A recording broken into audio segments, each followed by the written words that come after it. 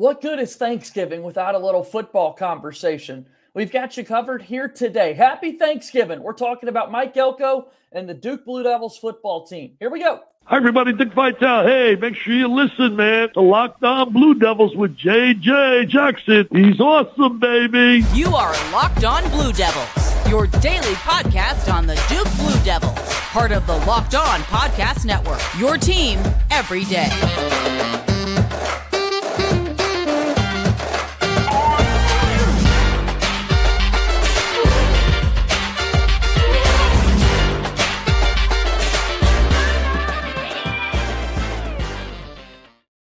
Hello, everybody, and welcome into another episode of the Locked On Blue Devils podcast. My name is J.J. Jackson. So great to have you here with us on Thursday, November 23rd, 2023. Happy Thanksgiving to all of our listeners out there. Hope that you're getting a chance to spend some time with loved ones today and share all those amazing things that you're thankful for in your everyday life. On today's show, we're going to be talking about Duke football. Thanksgiving's a day that you kind of associate with football, so why not talk about Mike Elko and the Duke Blue Devils here today on the program. One game remaining in the regular season for those guys. We'll talk about that, a little bit of the season so far, and a whole lot more with our good pal Josh Cox from Duke Football Talks Section 17 podcast. If you have not done so already, please be sure to follow and subscribe to Locked On Blue Devils for free wherever it is that you get your podcasts. Watch our show on YouTube each and every day. Hit the subscribe button to our YouTube channel as well.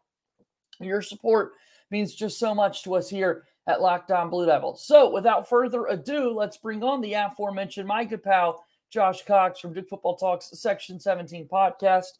Happy Thanksgiving, my friend. Thanks for being with me today. Yeah, man. Happy Thanksgiving to you. Hope you're being able to spend some time with family today and, eat some turkey and some ham and whatever you do. So I'm personally a green bean casserole fan. So I'll be spending extra time there. So I tell people that's my favorite dish. We've never discussed this before, but no, absolutely, I need green bean casserole in my life. So I'm glad we agree on that. Let us know in the comments below what your Thanksgiving dish of choice is, and let's see the kind of responses that we can get. Well, Josh, we think about Thanksgiving. We've got 3 big NFL games up on the docket today. We've also got something like the Egg Bowl even is played annually on Thanksgiving when you get that fun rivalry game between Ole Miss and Mississippi State. So why not have a little bit Duke football conversation here on today's show? 1 week left in the season. And of course, we got to start with what happened most recently, a really tough loss for Duke when they went to Charlottesville to take on Virginia.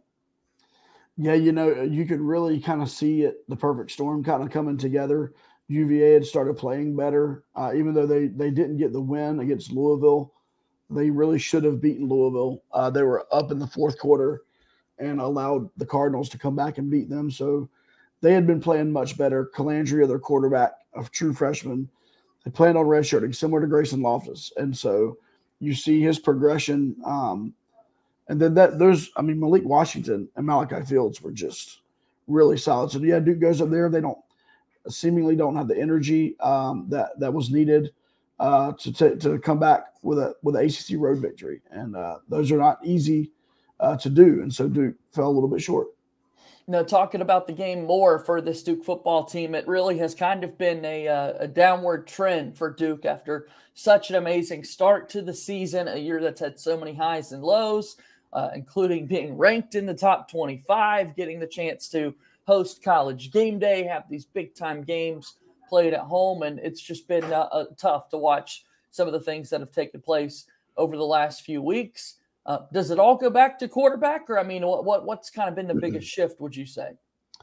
Yeah, Duke's lost 4 out of the last 6, and no one likes that. But you have to look at the quarterback injury and then other injuries. It's not just the quarterback injury. Last season Duke ended up 9-4 for the season. And they were so fortunate on the injury front. There were just a couple of injury issues throughout the season. And this season, man, it's been crazy. There was one game, where there were multiple starters out. There's been several games where there's been 3, 4, 5 starters that are not playing. And so that includes Riley Leonard. And listen, Grayson Loftus has done incredible job. If you look at the first game, second game, third game, you can easily see his progression. But it's different than Riley. They're not running Grayson because There's nobody to back him up really except Jordan Moore. So that's one element of Duke's game that Riley Leonard was able to bring to the table that we don't get. So yeah, you're right, JJ. It does have to do with injuries. That's not an excuse. But this is a reality. Duke was going in to the fourth quarter in Tallahassee, up 3. That happens. Duke was going to win the Notre Dame game before that, 4th and 16. I mean, I don't want to do this, but I know Duke fans we've been seeing on Twitter and dialogue. Has there ever been a more pivotal play than 4th and 16 in the Notre Dame game? If Duke gets to stop there, the game's over. They're kneeling the ball down. Riley Leonard does not get injured. Yeah. And we may not be talking about any of this stuff. Yeah, no, it's crazy to go back to that one single play and how it could have shifted everything and what it would look like for Riley Leonard. Obviously, a big decision's coming for him in regards to his future. He will definitely be playing on Sundays in some form or fashion in his future at the next level. We'll just have to wait and see how soon he kind of wants to make that jump and that pivot, considering how things kind of turned here at the end of this season, right? Yeah, for sure. I mean, obviously his numbers weren't gaudy. And even when he was playing, just because of the competition level, his numbers weren't great. So, he kind of came back down to earth there. But at the end of the day, the NFL scouts see through stats. You see guys that just have the talent that they know they can go to the next level. And I certainly think Riley has that. I don't personally. I think he would do that. But I know that he has the ability. Locked On Blue Devils here today. JJ Jackson alongside my pal Josh Cox from Duke Football Talks Section 17 podcast. You got to tell me a little bit about the Section 17 podcast, Josh. What do people need to know? Yeah, so we're a Duke football podcast. We're in our 4th season, and we try to bring you in-depth analysis of the Duke program. We are media credentialed, so we have some behind-the-scenes access there, but we also try to keep a fan's perspective. And so that's a unique kind of way we look at things. We have to toe the line sometimes with Duke, but we try to get you behind-the-scenes access and for you to feel like you as a fan are a part of the program. That's really what we try to do. So we release podcasts every Tuesday morning throughout the season. You can find them anywhere you listen to podcasts. YouTube, just search for Duke Football Talk Section 17 podcast, and we'd appreciate the support. Thank you, JJ. I say this often, but thank you for having me on a weekly basis. And football seasons. We started talking football, JJ, back in July, I believe. Yeah, it's been a long season, man, and so we've talked it from the beginning to the end. And so I appreciate you having me on every week. And how about you and I on Thanksgiving wearing some Section 17 podcast gear?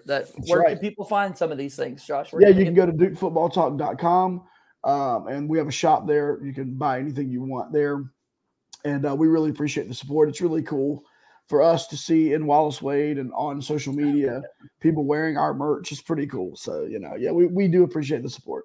Make sure you go check it all out. Section 17 podcast with Josh Cox here on the program today. So talking a little bit about this season for Duke football, looking at some of their numbers that the team has had this season. You can see the quarterback stats there and the team leaders at the top if you're following along with us and watching here on YouTube. We thought we may see a little bit more of Henry Beelan IV after Riley Leonard's injury. We saw Beelan, of course, play that NC State game where he finishes 4 for 12 and Duke walks away with a comfortable 21-point win. But the fact that it hasn't been Henry Beelan because of injuries to him, we've now had 3 quarterbacks who have taken some meaningful snaps so far on the season. Kind of what have you seen out of that position post Riley Leonard, Josh? Well, yeah, you head into the season and everyone's talking about Riley, and rightfully so. He earned that last year. But we would often ask Coach Elko, Coach Johns, hey, what about the other guys? What about the rest of the guys in that room? And we would always say, knock on wood, but you're one play away, from those guys being in the game. And so we saw that happen. And so, yeah, shout out to Henry Beelan. What a lot of people don't know is even in the NC State game, he had a shoulder injury. People were even commenting a little bit on Twitter that game, his throwing motion looked weird and he was going to need to quote unquote correct it. Well, the reason it looked weird, it's not his normal throwing motion. He had an injury that he was dealing with, an upper body injury, and that he's continued to deal with. And from what we've been told, obviously it's not our story to tell, but the nature of the injury, it has to correct itself and heal. There's no surgery for it. So it's one of those things where he's got to rest it. And so, like, you know, that's the story on Henry. Obviously, Henry can throw a deep ball. Henry can get you 3 yards after contact pretty easily as well. He's a big old boy. And then Grayson. I mean, we heard from Kevin Johns at the beginning of the season for Grayson Lofton, said his spring was very tough. He came in as a true freshman, came in early, and the game had just not slowed down for him. And he struggled through spring ball. Obviously, from spring ball until week 7 or 8 when he got his name called, you know, for this team, there was some massive improvements because we saw flashes in the first game against Wake Forest. And then in the UNC game was kind of his coming out party. I mean, Grayson went toe-to-toe with Drake May, right? Went toe-to-toe with who I feel should be the number 1 overall pick in the NFL draft. And then you saw another good set of numbers in the UVA game. So, listen, the quarterback room, in my opinion, has done well. Obviously, Duke's had to dial back their play calling, and they don't have quite as Riley had the full playbook. Riley could do anything, and they could call anything. Obviously, as they're dialing that back, even now with Grayson, he has no one to really back him up. So they're not going to run him for fear of getting hurt. But, man, at the end, what more could you ask for, JJ? If you've needed to call on 3 quarterbacks throughout this season, each one of them have gotten a conference win. Each one of them have stepped up and done, in my opinion, the best to their ability. And so nothing but respect for that quarterback room. We're talking about this Duke football team, 1 game left on the season. And if you're an everydayer here with us on Locked On Blue Devils, you're very familiar with sort of watching us on YouTube and seeing the schedules scroll across the bottom of your screen for basketball and football. Just 1 game left at this point as it scrolls across this Saturday against Pittsburgh. More on that here in just a little bit. You're also able to look at kind of the team leaders for this Duke football team this season. Rushing yards, receiving yards, tackles, and interceptions so far this season. If you will, Josh, kind of give me a word on each of the guys at the top spot in these 4 categories. Sure. I mean, Jordan Waters has had an incredible senior season. 12 touchdowns to go along with their 722 yards. He's really, especially early in the season, really kind of distanced himself, you know, as that number 1 back. Yeah. Obviously, you've got Jaquez Moore and now Jalen Coleman getting into the mix there, and Jaquez has had a great season as well. But just shout out to Jordan Waters. He's 2 touchdowns away from tying the single season record, and 3 touchdowns away from breaking it. So who knows how this Pitt game will go? But I'd love to see them just pad his stats a little bit. Yeah. Jordan Moore, I'm not gonna brag too much, JJ, but you know, one of the things we do at Section 17 is we do our preseason stat predictions.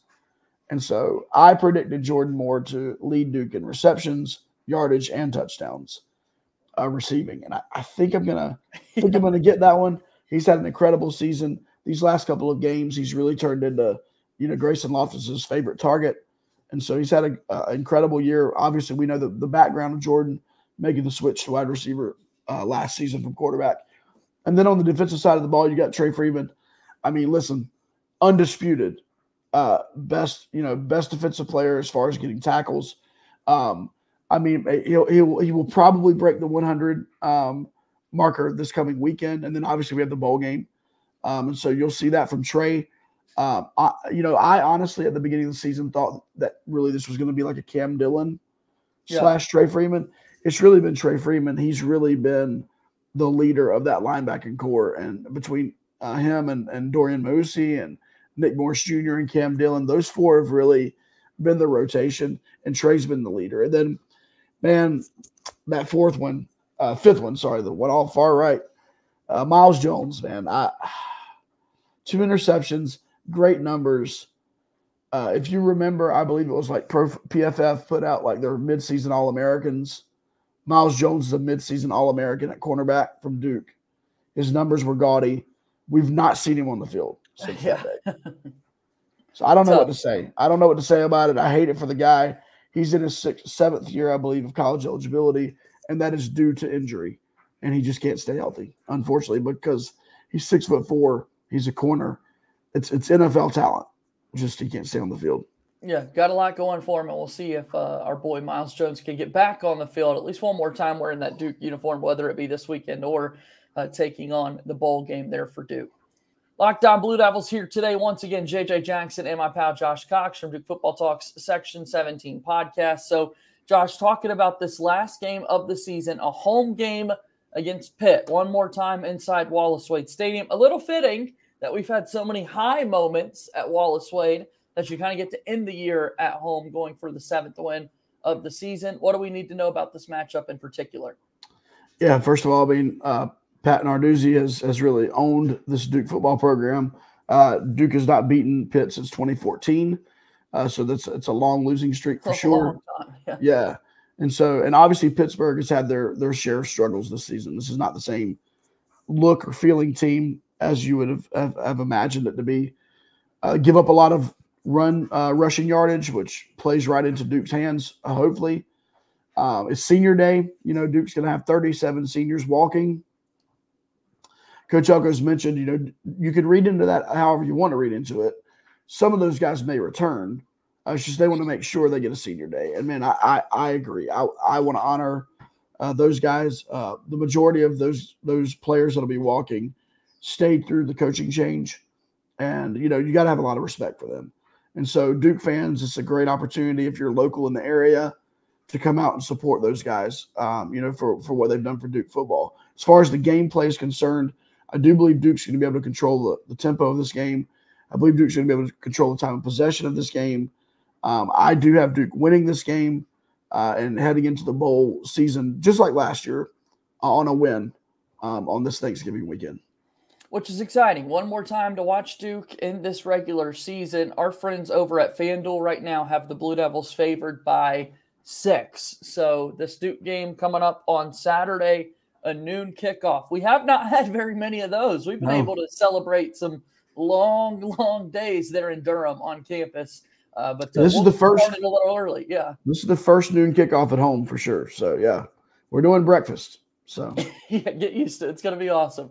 Going to be a fun one coming up on Saturday. All right. Well, Josh, before we get out of here, let's shift a little bit. Let's talk a little bit about the Duke basketball team. They've got a game coming up tomorrow against Southern Indiana. Before we do that, you've been inside Cameron Indoor a couple of times already this season. You're known to go into games from time to time and sit up there and watch the game play out as a fan. You've also been down there on press row. Tell us a little bit about your Duke basketball work this season. Yeah, for sure. Shout out to Duke Report, at Duke Report on Twitter. Freddie Hodges, I believe you may have had Freddie on here a time or two. But Freddie reached out to me. He's not able to do all the games. He asked me to come on board and be a part of what Duke Report's doing. And so that's really cool for me. Been able to be at a couple of games already this season on press row. It is a unique experience. You're very, very, very close to the action, and you also have knees and feet in your back from the students that are right behind you, which is a unique experience. But yeah, listen, I understand Duke had that early loss to Arizona, and no one wants an early loss per se, but I believe this team obviously has the talent to be a Final Four team, to make a run at the end. Certainly there are some things this team's got to figure out.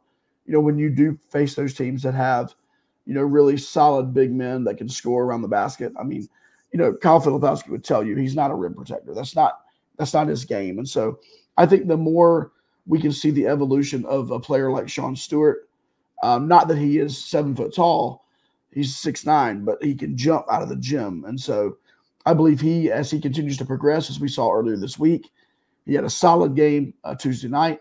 I think the more Sean Stewart can progress, the better this team will be, because that pairing of Mark Mitchell, Sean Stewart, Kyle Filipowski, and however Coach Shire uses them in whatever rotation, that's athletic and skilled for sure. And then of course you've got the guards. We can't talk about, you know, Duke basketball without talking about those freshmen.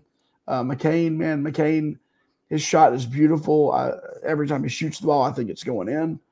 He doesn't make every one of them, but every time he shoots it, I'm like, man, that looked pure. Caleb Foster, Michigan State game was incredible. And he's just finding his rhythm.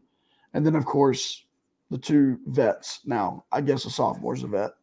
But Tyrese Proctor and Jeremy Roach. I mean, Duke fans, just remember, not every team in the country has two guys in their backcourt that when they have the ball, you're like, okay, we're good. Yeah. Like whatever happens, we feel like they're going to make the right decisions. They're going to have a chance to score. Jeremy Roach is elite in the mid-range. He's elite at getting a shot. Tyrese, I mean, Tuesday night, if you're a basketball fan and you didn't see Tuesday night's performance by Tyrese Proctor, you need to go back and just watch the condensed game on YouTube or whatever. Some of the plays and some of the moves and shots he hit, it's NBA stuff. And so Duke fans, enjoy this season. That's all I can say. It's just getting started. I know JJ and I will be talking about it more and more as we continue through.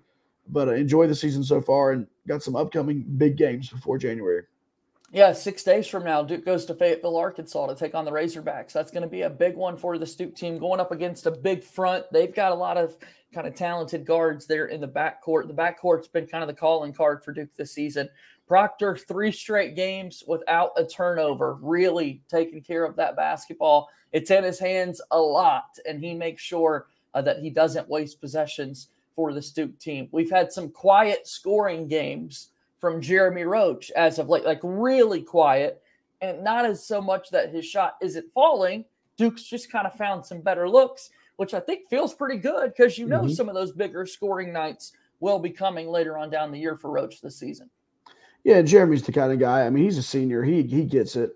He's the kind of guy that may have 4 points, but then with 2 or 3 minutes to go in the game and, Duke needing a score, he's the kind of guy that gets the ball in his hand with 7 seconds left of the shot clock, and he's going to get off a good shot. And so, you're going to get that from Jeremy. At the end of the day, just like the football team, JJ, that we mentioned earlier, injuries, staying away from injuries this season will be key for this team. Obviously, Christian Reeves right now is nursing a foot injury. Hopefully, he'll be back soon. But I think staying away from injury for this team, if they can stay injury-free or close to it, then we will be talking about a Final Four caliber team come March.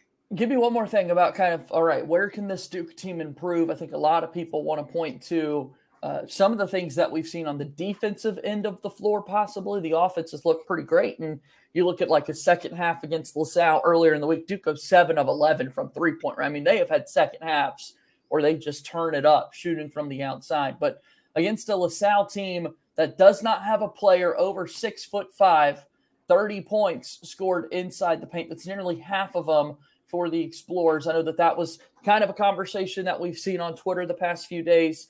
Folks talking about where can this Duke team improve, and maybe on the interior. We spent all offseason wondering if a transfer portal big was going to make his way across town to join the Duke team. Not the case, but how big of a deal do you think that is? Or is this something that Duke's going to be able to kind of work around and find other ways to win? Yeah, I mean, obviously, didn't come out and say it, but I'm sure Coach Shire would have liked to land a big, in the portal, and it just didn't happen due to multiple different reasons beyond Duke's control. But yeah, I mean, now they're having to adjust, and I actually believe the key on this coaching staff, and that's where I'm heading. I believe it's about the coaching staff, and it's 2 elements, JJ. First element is defense. How do you adjust the defense when you're playing a high-level opponent, right? You're playing a Kansas, you're playing a Arizona, right? You're playing one of those high-level opponents. How do you defend the interior? And that is going to fall on the shoulders of Jay Lucas. Jay really sets a lot of Duke's defensive scheme and kind of runs that part of the program for Duke. And so, I mean, Jay's incredible. Low-key, he's my favorite dude on the coaching staff. So I really like Jay, but I think a lot's going to fall on his shoulders. And you saw an improved Duke defense last season. I believe you're going to see more improvement as this season goes on. It's just going to be different. Your defense is going to look great when you got Derek Lively, at the back of it, swatting stuff into the 5th row, So, and you don't have that this season. So, that's going to be challenge number 1 is not necessarily the players on defense, but the scheme and the coaching and how we're going to do that. And the second part of coaching is finding a rotation. Listen, I mean, Tuesday night, TJ Power comes in, goes 3 for 4 from 3-point line. He's a 5-star recruit, right? He's technically, if Christian Reeves is playing, he's probably your 11th man, 10th or 11th, depending on him or Christian, however you want to play that. That's a difficult thing for Coach Shire. Keeping these guys not just happy, but keeping them all bought into to what's going on, the team first mentality. And then by the time you get to February, end of February, beginning of March, you're expected to kind of have that 8 to 9 deep rotation. Who is that going to be and how's that going to play out? to me, those are my big questions: the defensive scheme and the rotation. How is that going to play out? Well, we'll see it develop over the next few days. Southern Indiana tomorrow night, Arkansas coming up, a big test against Baylor in the month of December. And then all of a sudden, we're going deep into ACC play, and we're going to be talking about it, you and I together, all season long. Josh, once again, any final thoughts that you have? I was going to say, I'm going to be in Cameron tomorrow night, so follow along at Duke Report for basketball stuff. Like I said, Freddie does a great job, but I'll be tweeting from that account. And so if you want to follow along, I try to get a Sean Stewart pregame dunk every time I'm there and stuff like that. So, yeah, I appreciate that support for sure. Yeah, I've caught you chatting from time to time. It looks like with our good pal Dustin Shue down there on Press Road. Yeah, so you had Dustin on the show. We were laughing. We're like, man, we can't sit together because, like, first of all, Dustin's like a cheerer, and you can't cheer on Press Road. So, like, he's, like, kicking the floor underneath me and, like, hitting me on the shoulder when something crazy happens. I'm like, man, you got to chill. But I had a great time with Dustin, and it's really cool, man. It's really neat to be able to cover this team. And I will say it's a great group of guys, and they're super fun in the locker room, afterwards with interviews and questions. So, yeah, follow along. Like I said, at Duke Report. Obviously, JJ does a great job talking to different people throughout the week. Man, you do an awesome job with that with Duke basketball. So this is your stop to take care of all your Duke basketball needs throughout the season for sure.